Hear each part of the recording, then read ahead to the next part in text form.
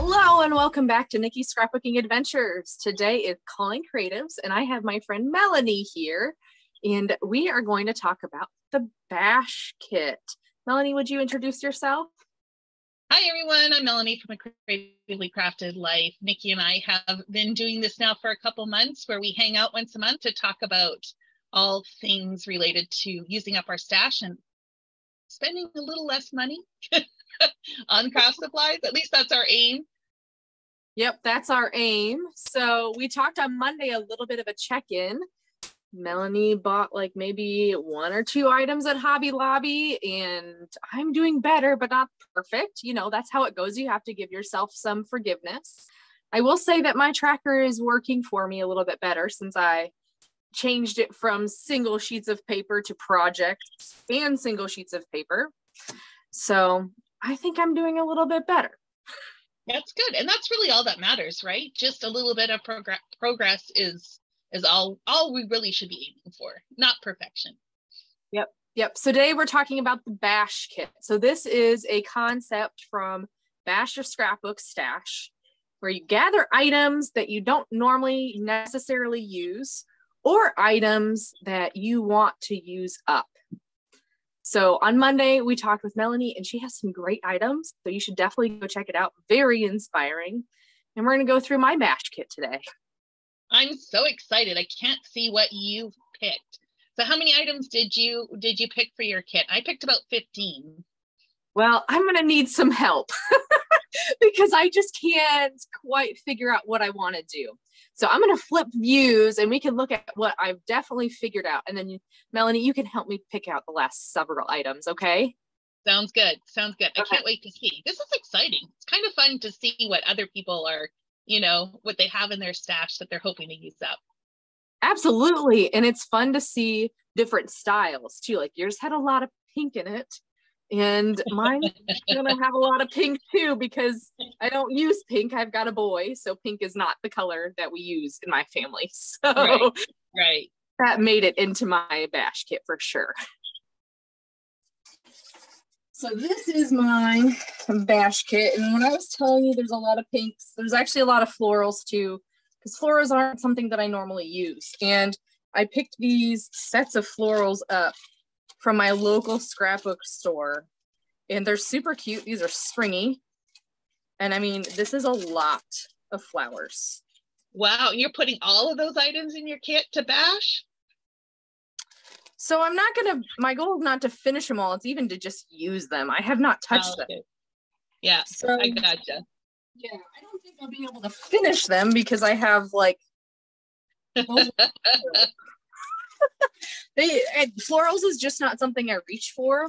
And during the Bash Bowl, florals was actually an item that we had to use. And I realized, okay, I can put florals on a boy's layout as long as they're blue. Right. And in this case, I want to use these orange. I think these orange are actually really fun. They're very old, from Michael's. Let's see if there's a year on here, 2013. So I told you I had started scrapbooking in college. This is scrapbooking in college from college, 2013. Like that's when I picked this up. Wow. And you've never even opened the package? Haven't even opened the package. Yeah, it's time. It's time to bash. It's time. And I've got a boy. So I feel like I can get away with using the orange on the layout as just an extra pop of color because blue and orange is becoming like one of my favorite color combos. Yeah, I can see that. Yeah, for sure. Absolutely. That would work. So goal is not to use all of it, but at least to break into it, right? Yeah, that makes sense. Are you just going to do scrapbook layouts or do you do cards at all? I can't remember if you do or not. I dabble in cards to the point where I'll do one maybe every month. Okay. So definitely more of a scrapbooker, but I agree cards are just easier to make bulk of. Yeah, especially if you come up with a layout or something and just make, 5 of the same kind of design. So I was just thinking, because you have so many florals, you've got like Mother's Day coming up, you could at least make a couple cards with your flowers for Mother's Day. That would be an option. So my question, because I don't send cards ever, and my husband is the postman, you know, like he works for the post office. Wouldn't like the paper flowers that are kind of bulky increase the price of the card? Like, how does that work? Yeah, they could. It just depends on how much bulk they've added and overall weight. So, you know, you do have to kind of watch how much you do add on top of it. But I would probably just keep my card very flat. Like, don't add a lot of like dimensional adhesive and stuff, and just use the flowers as the dimension. And gotcha. If they have, sometimes with those flowers, they have like the center bits that are a little bit hard, like the stamens or whatever they call them. So quite often what I'll do is I'll just put like a cotton swab or something over top of it, just so it doesn't poke through the envelope. And then I just weigh it. If it's under an ounce, I don't typically add additional postage. But if it is over, I'll throw in an extra. You can buy extra ounce postage stamps. They're not quite full price. So it's a little bit more, but not significant in the scheme of things. Okay, so I've actually gotten a couple cards from card makers who have bulk, and they even used like a thin piece of foam padding somehow. I don't know where they got it from, but that actually helped protect their card too. So maybe I need to look into doing something like that too to protect. Yeah, that could be. You probably could get it at like the Dollar Tree or something like that. It would just be in like with the pack, like the mailing supplies. Yes. Sometimes you can get, it's not even bubble wrap. It's almost like, I don't know, what do you want to call it? It's like a melted foam spongy thing. Yeah, that's exactly what I'm talking about. Yep, that's exactly what I'm talking about. The so closest I can think about it, if you've ever bought any Close to My Heart stamps, they come with a foam plastic thing inside of it. It's very similar to that. Yes. Yep. That's exactly what it is. You're right. Yep. Okay. So I've got 3 packs of flowers. Okay. And then of course I have this beautiful Elena rub-on transfer set. I have more of this collection, but I'm liking these rub-ons for journaling purposes. Oh, okay. Love these colors. The colors are gorgeous. Yeah. On the 6th of March, I'll link that video in the upper right hand corner. So if you want to go check it out, I actually did a junk journal style notebook page, but I ended up using Simple Stories rub-ons and I ended up liking them. I think I still like 49 and Market better. But these colors, man, they're so pretty. And I think you could probably get some cards out of this too. I think that's maybe like Loved This, You and Me, Live Simply.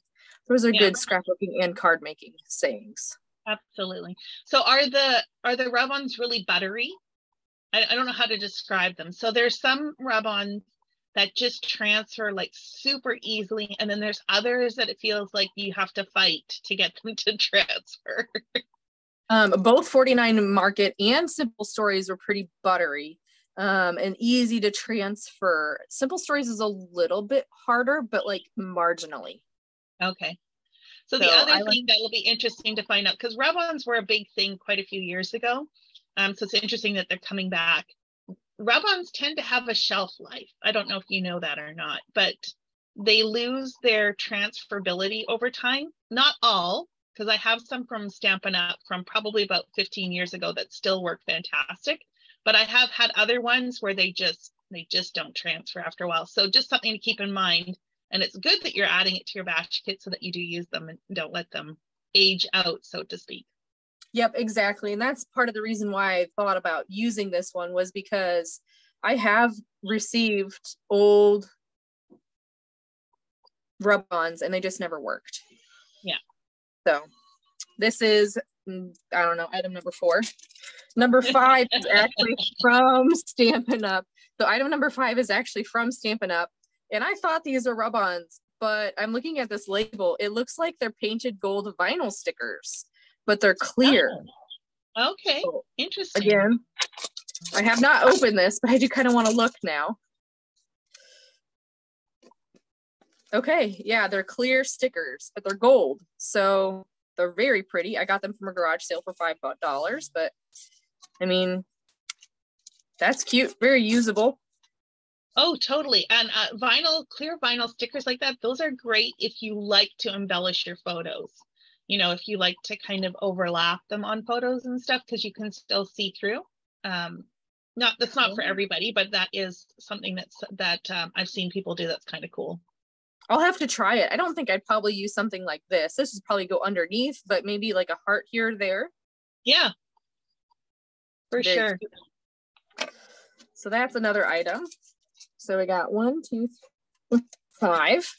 And then I picked up buttons, and I just want to use them more. Not necessarily like get rid of them. I just like buttons as an item on a page. And so I picked up a variety of buttons from Scraps KC a long time ago, and they do a bag this size for $2. Now I've used several of these buttons, so it was jam-packed, even more than it is now. But I've got quite a variety here that I think I could definitely use on some scrapbook pages. They also make really great centers for flowers, so you may even be able to layer them with some of your other floral bits there that you have. Yeah, absolutely. Okay, so then I also have some camera wood veneer. Wood veneer, thank you. That I want to use in something that I just got for $1 from a garage sale was these license plates. These are actually metal, but they're adhesive backed. And I'm going on a trip in April, so I figured we could totally use this on that. Who are those by? Those are really cool. Karen Foster Designs. Now this is like yellowed. Probably like 2015 or something like that. Yeah, I'm not seeing a no date on here, but yeah, these are probably old. Especially because if you think about it, like the packaging has a metal brad. Wow. Nobody now does metal on their packaging. Right. Well, and look at the original price. It looked like it was $3.50. Yeah, that looks like it was handwritten though. I bet that was another, like somebody else bought it from a garage sale. Fair enough. Fair enough. But I love those. Those are cool, especially for a road trip. Yes. Yep. So I think that's fun. And then I have some Bella Boulevard puffy stickers that are just plain white, but I've had this for like 2 years and still haven't used it. Is it because it's white and you tend to gravitate towards more color? I think it got lost. Oh, okay. To be honest, when I first started scrapbooking, I was all gung-ho to Janet Madison's way of organizing by color binders. Yeah. I don't reach for my color binder that I organized, and this was in that color binder, and I pulled it out. I was like, you know what? I think I could probably use this. Right. Okay, 1, 2, 3, 4, 5, 6, 7, 8. But that's a lot of stuff for 8. Well, that's what I'm thinking. I'm like, you don't want to make this too, like, what's the word I'm trying to think? Too difficult? Yeah. or too overwhelming. So, you know, you've got some great variety there, though. Yep. I think I'm only going to pick one more item, and this is where I need your help. Okay. So this is my 12 by 12 project bag. So I have things like a folio kit and a Stampin' Up! Pack kit and a card kit and a calendar and a card box and another card box and then things for my son that I want to use later. So this doesn't count. I don't want to do this yet. So, okay. So have you ever made cards to give as a gift? I have. And actually that's why I bought this, was because I have 2 sets of card gifts that I want to put in here. Okay, so you already have cards for them. Because I was going to say you could always combine that with the flowers and make a bunch of cards to give to somebody as a gift. Oh, that's even better, because that means, well, look, it says includes 3 blank A2 cards and envelopes. So with the bulk, I bet you that would be better for this type of box. Right. Okay, so I got 2 of them. Okay. I don't know. So I got to pick one of these items. Well, I think you should go for the card box, at least one of them. Okay, I'll go for the card box. Boom. Yeah. Yay. So those are my 9 items. It sounds like you're going to get me into more card making. Well, you know, I aim to inspire people to, you know, do all paper crafting. Sounds like you're already doing some journaling too. So, you know.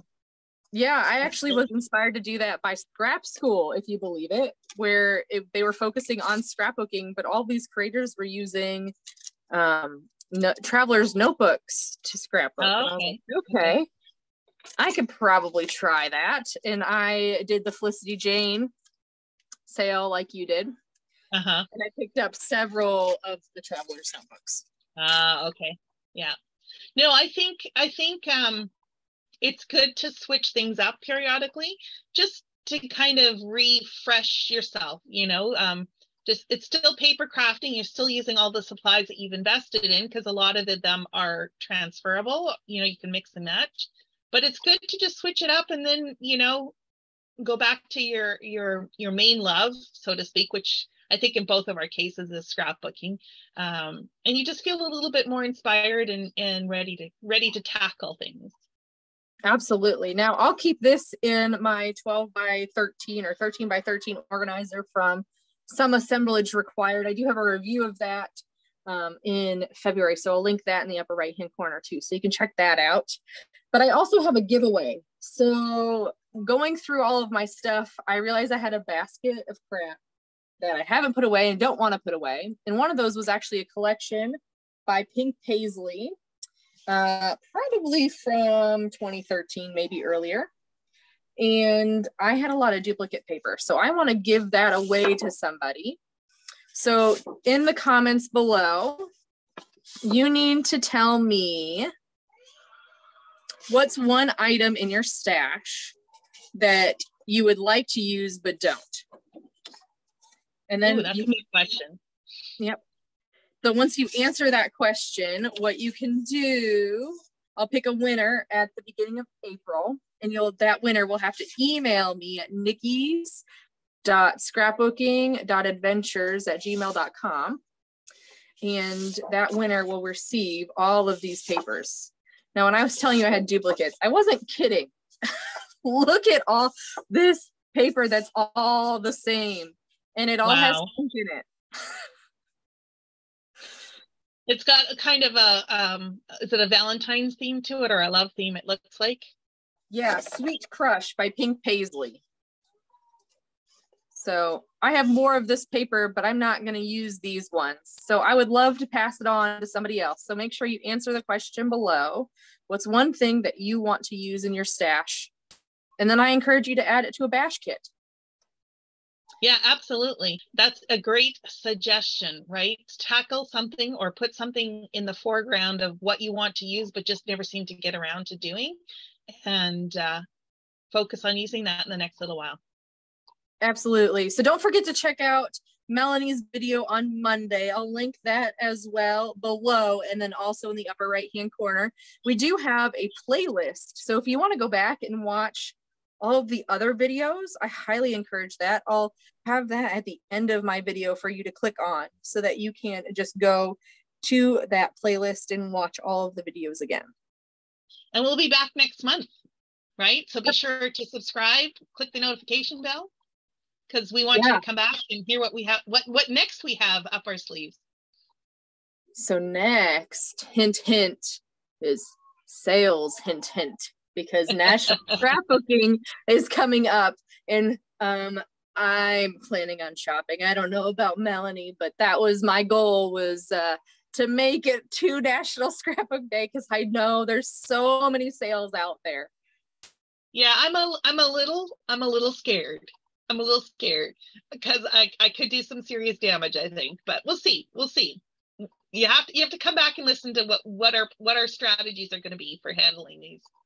Absolutely. So I hope you have a wonderful day. Don't forget to like, comment, and subscribe, and we'll see you next time.